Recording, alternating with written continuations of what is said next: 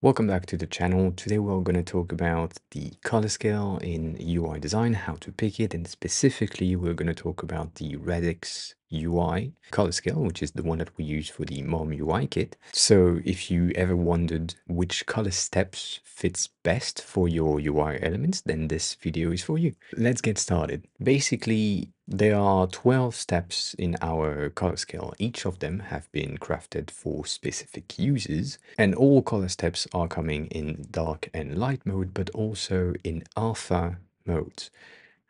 These alpha mode are pretty useful if your background can shift, ensuring that you always have the right amount of visibility for these colors. What are the steps and what are they for, right? So step 1 and 2 are usually recommended for backgrounds. You can think about them as a stripped table. So for a bit of a subtle difference in between the two background colors, step 3, 4, and 5 are all about UI components. You can think of them as states, as in default, hover, press. The next 6, 7, and 8 are recommended for border elements like non-interactive things or focus rings. 9 and 10 are the punchiest colors. They are great to capture the attention of the user, and you can use them for hover state in a button, for example. And then 11 and 12 are crafted for text, specifically the hierarchy of information, meaning that 12 will always be more important than 11, and 11 is subtle